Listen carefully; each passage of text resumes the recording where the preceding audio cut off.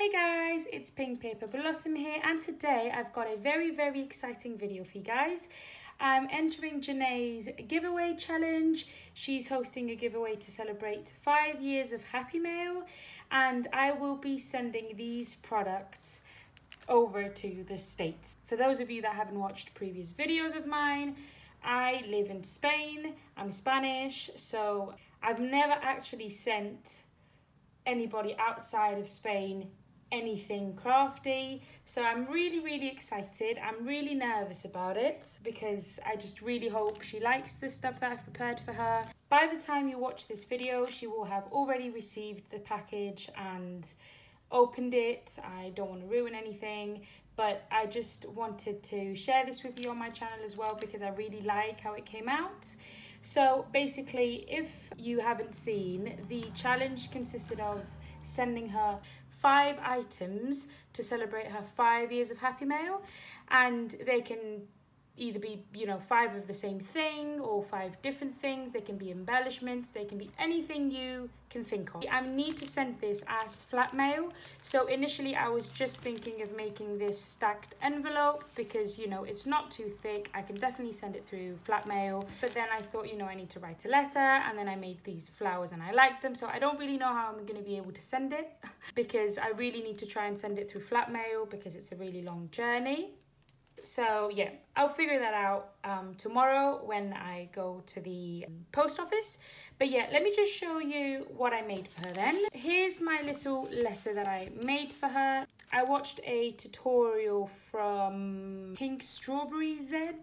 I don't know if I've said that right. I don't know if it's Pink Strawberries. But yeah, she does, I'm sure you know her. She's got tons of subscribers. She does amazing stuff.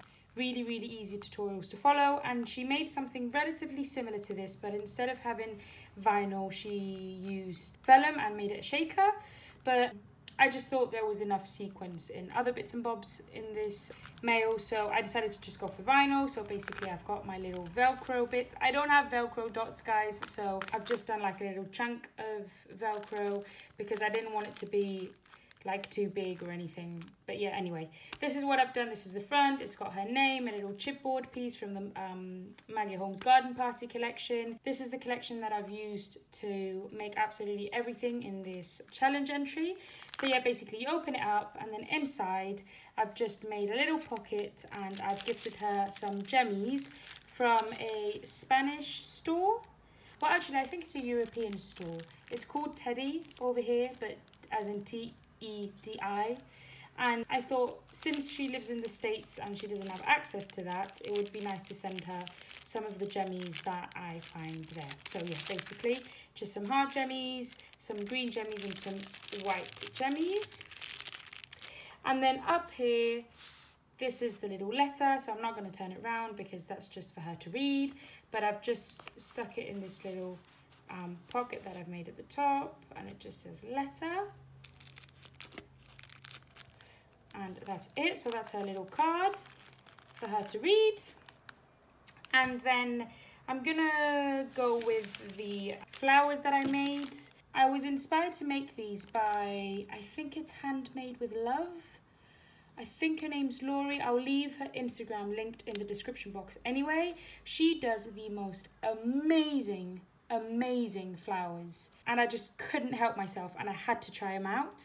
So I've just made 4 in each packet, and there's like a floral one and a patterned one, and there's 2 and 2 in each, so there's floral, patterned, and again 2 and 2. And then I put a little bag topper there with a tiny rosette, mini rosette, and then just put a little sentiment, and I hung from it a little charm dangle with some wire wrapped beads. My wire wrapping has to improve, guys, but I don't know why, I find it really hard. I see some wire wrapped beads from some crafters out there, and I'm like, how do you even do that? Like, it's actually much harder than people think, or at least that's what happened to me anyway. But anyway, I just hung a Maggie Holmes inspired bow charm, the wire wrapped beads, a laser cut rose, and then a little mint colored star. Oops, can you see that? There we go. And then for her to be able to reuse the bag topper, I just decided to clip it on with a little clip that I stuck a puffy sticker to. So that's this one. And then the other one is basically the same idea. Another charm with wire wrapped beads, the laser, cut flower, a little bow, pink bow, and a gold heart. This clip's got 2 little pom-poms on it, and then again a mini rosette, and she can also reuse that bag topper. So yeah, those are those. Then I made her a little sequin mix that's very garden party inspired, and I decided to just chuck it in here. I stitched the sides and just put some trim at the top, and that's basically it. I've just put mix on there with some tiny alphas. And then the last thing that I made her, well, this is actually the first thing I did, but it's the last thing I'm showing you, is this stack of envelopes. So I made a few of these envelopes. I made this striped one, I made the bottom one, and then the first and second one. But the third one, it's actually a store-bought envelope that I actually lined inside. So I'll show you in a minute, but basically this is what it looks like. I'm really happy with it. This is the first one, and then basically you just kind of lift it up and you go on to the second one. Used some of those diamond dots that I recently got from AliExpress. There's like a few bits from here that aren't garden party, so like this little butterfly over here is actually from Heritage. I think this wreath here might be from Marigold, I'm not sure. Then these are some puffy stickers from the garden party collection, but this here is actually a heart that I die cutted. But yeah, that's the second one. This is, let me just put it down here. This is the third one. And then this is the fourth and last one. I've put a paper flower on there. BU. I really like how this looks like. And then the first one, you do actually open with a little Velcro closure. And then in here, I've put little goodies. So the first envelope has some charms that I made, and then some of these clips, just with some cabochons that I had and some 3D flowers.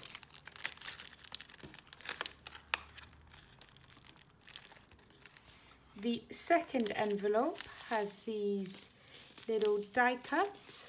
So this is a little typewriter. I've done, I think there's 4 or 5 in there. And then these are little tickets. And I just put them in these pocket letter, in one of the pocket letter compartments, and just stitched it around and decorated it. So that's that. And then the third envelope, this is the lining that I did for the third envelope. So the envelope's actually blank inside, but I just lined it with a garden party paper. I've just got 2 bag toppers here for her. I've done them in the same kind of style, so they've both got rosettes and little sentiments.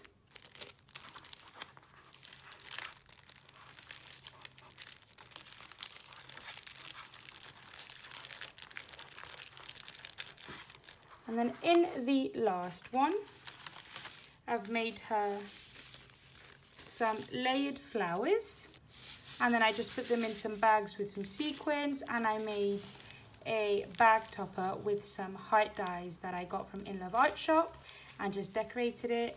I love how the heart flat back looks with a little puffy sticker on it.